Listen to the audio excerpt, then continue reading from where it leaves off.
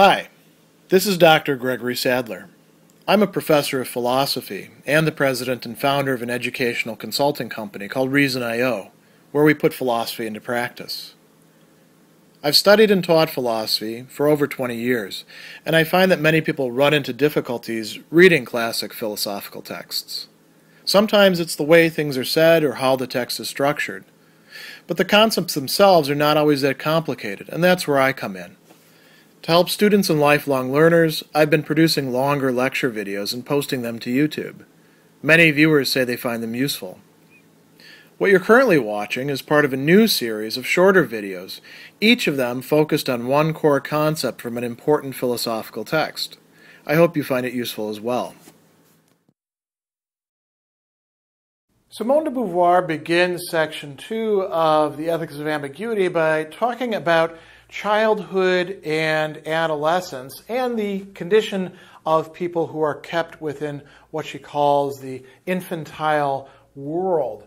And she begins with a reference to Descartes. Man's unhappiness is due to his having first been a child. And then she says, indeed, the unfortunate choices which most men make can only be explained by the fact that they have taken place on the basis of childhood. And there's sort of a double meaning to this, given what she's saying. Part of it is that we, whether we realize it or not, we have imposed upon us, or we willy-nilly commit ourselves to things in childhood that we should probably reconsider. But the other is that people continue to act in relation to the world in the way that children do as adults.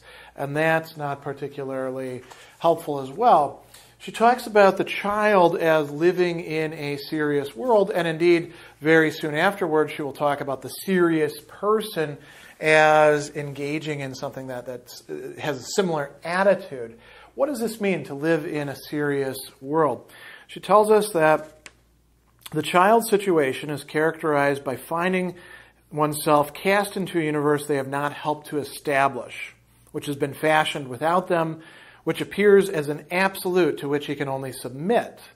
In his eyes, human inventions, words, customs, values are given facts as inevitable as the sky and the trees. This means the world in which he lives is a serious world, since the characteristic of the spirit of seriousness is to consider values as ready-made things. And so, this is the human condition. We are all born as children into families, into cultures, into dynamics, into situations that we did not choose. And many children do, in fact, experience this as unfreedom. Why do I have to go to school today? I'll give you another prime example of this. One of my daughters said, why do we have to take all these standardized tests? They're really a waste of time. And, well, that's the product of choices of people in that particular state who thought that standardized tests are really something important, worth spending, scarce curriculum hours upon. And so, we could talk about example after example after example. Why do we have to rise at this time? Why do we have to go to school on these days? Why is it pizza in the cafeteria today? We can go further and further and further. That doesn't mean that the child's world is one that is totally lacking in freedom, but they are taking the things that are there as if they are ready-made, as if they are just facts of life, as we say. Now, I do have to point out before we jump into the next discussion that de Beauvoir is not talking about every case of every child in the world. When we look at cases of children who are put to labor very young or who suffered horrific abuse, I think that a lot of what she's saying here probably doesn't apply as well as it does to other types of childhood. But it does cover an awful lot. So she goes on and she says, it doesn't mean that the child, him or herself, is serious. On the contrary, they're allowed to play. What does that mean? To expend their existence freely. Kids get away with, spending lots and lots of time doing things that, have no practical purpose whatsoever. As a child, I remember being assigned chores, getting the chores done, then going out to play, and it might be games with other people. It might be imagining ourselves as in, knights of old and getting sticks and going after each other and going on adventures. It could be pretending that we were in the show Battlestar Galactica, and, we used our imagination so much that we dug trenches in the ground, and that was sitting in the Viper, and then we'd load up, torpedoes as just logs that people had cut. Well, silly stuff, right? Spending hours and hours and hours in coloring things. So children get to do that, and they passionately set up and pursue goals. Prime example for myself again was we would go to new construction sites and take the various pallets, and we would build forts out in the woods, and we would spend all this time discussing, should this wall go this way or this way, and what about, should we build another story on it? Just stuff where an adult would come along and be like, what's the point of all this? And we thought there was a point. So as human beings, we're always engaged in some sort of goal setting, and the child gets to do that for himself. And as she says, if the child fulfills this experience in all tranquility, it's precisely because the domain open to their subjectivity seems insignificant and puerile. They feel themselves happily irresponsible. The real world is that of adults where they're allowed only to respect and obey. And we could also say, what about children who contest that? They're still contesting it within that framework, right? So there's another key aspect of this, a moral aspect. She says that the child takes, parents, teachers, others as divinities which they vainly try to be and whose appearance they would like to borrow before their eyes. Rewards, punishments, prizes, words of praise or blame instill in them the conviction that there exists a good and an evil which, like a sun and a moon, exist in ends in themselves. So one can be a good boy or a bad boy, right? And it's measured by this good and evil that exist out there. They're not just human-created values or human-oriented values. They are things that humans discover and then tell you about, and you find out how to be a good boy or good girl through all of these promptings. And she goes on to say, normally the child escapes the anguish of freedom.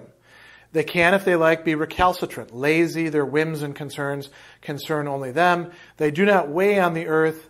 They cannot make a dent in the serene order of a world which existed before them. So then she goes on to discuss adults who live within an infantile world. And here we're looking at something that is we could say it is normal in the sense that it's been widespread, but it's not a normal part of human development in that it doesn't have to be that way. So she says, there are beings whose life slips by in an infantile world because having been kept in a state of servitude and ignorance, they have no means of breaking the ceiling stretched over their head. And she gives a number of examples that we'll look at in just a moment.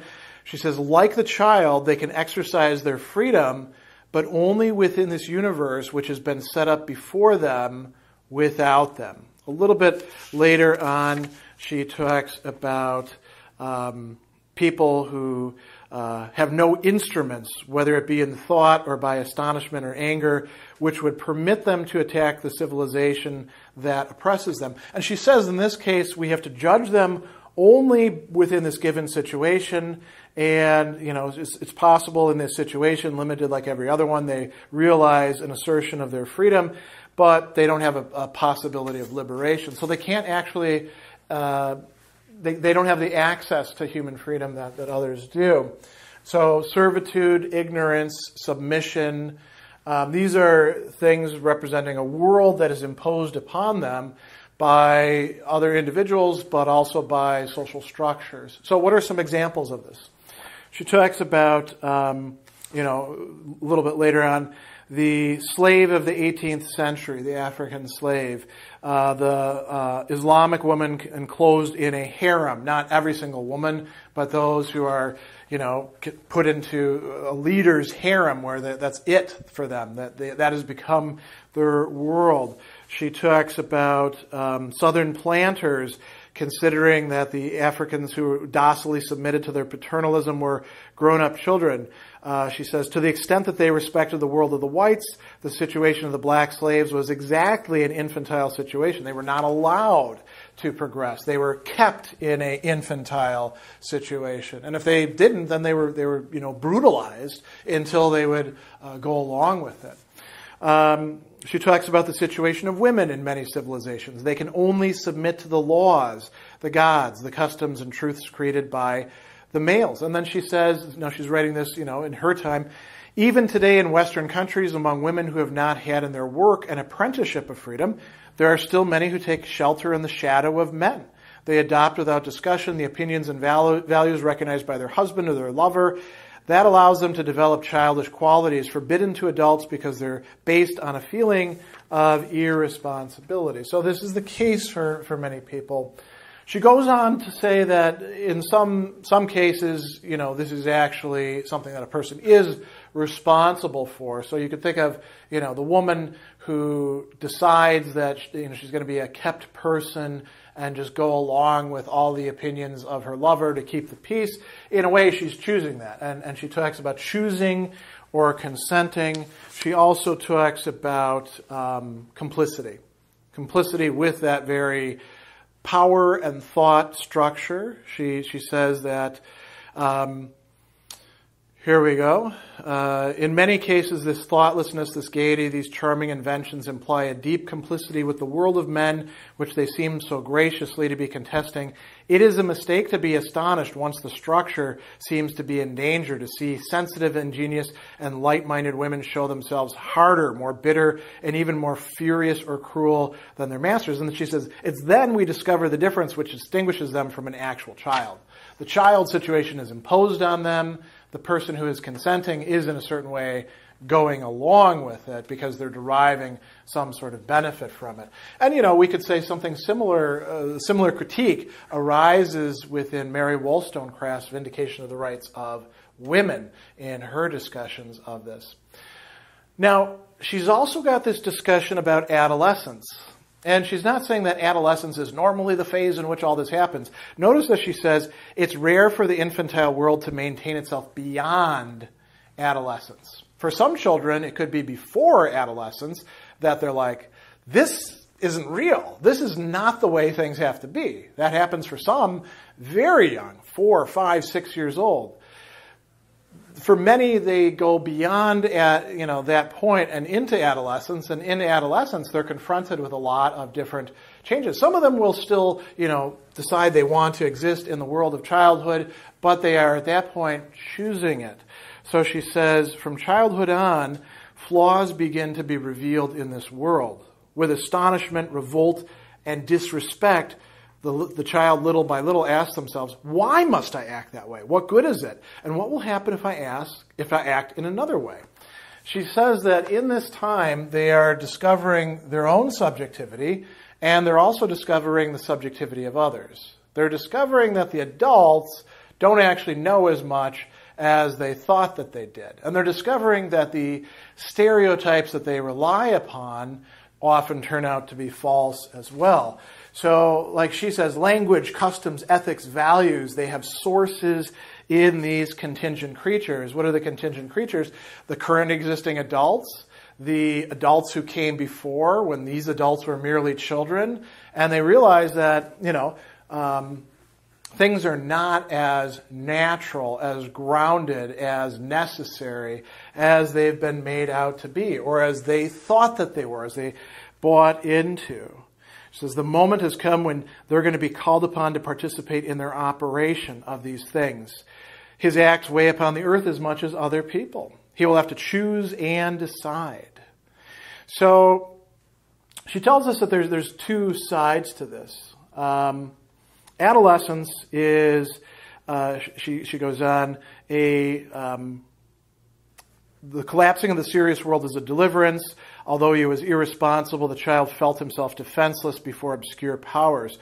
Whatever the joy of this liberation may be, it's not without great confusion, right? So adolescence is a time, she goes on to say, of moral choice. It is the moment of moral choice. Freedom is revealed. He must decide upon his attitude in the face of it. And so, moral choice, like she says, moral choice is free and therefore unforeseeable. The child does not contain the man he will become, but it's always on the basis of what he has been that a person decides upon what they want to be. There's also this realization of responsibility, which could be rejected, which could be suppressed. But, you're going to identify typical existentialist themes here. There is a conditionment of abandonment, being stuck in a world where now there really is no longer anything that you can take refuge in as a safe haven when it comes to values. Being unjustified, having to come up with the justifications oneself, and freedom and responsibility. There's also a positive side to this as well. She talks about the joy of existing, that there can be manifesting existence as a happiness and the world as a source of joy. But it's up to us to do that. And that does happen for many people in adolescence. That isn't an automatic guaranteed thing that will happen through that. So, all these adults that are existing in infantile states, so long as they haven't been completely stuck within a power structure and meaning structure that keeps them infantilized, they will have gone through adolescence. They may be at a great disadvantage. The position of women versus men, even in contemporary society, in many sectors of our society, is not exactly the same. And we could talk about many other types of distinctions as well. But her point is we transition from a world of childhood in which we do have freedom, but it's not a freedom that is a freedom with responsibility, to a condition in which we, as adults, do have to take responsibility. And existentialism provides us with the framework to do that.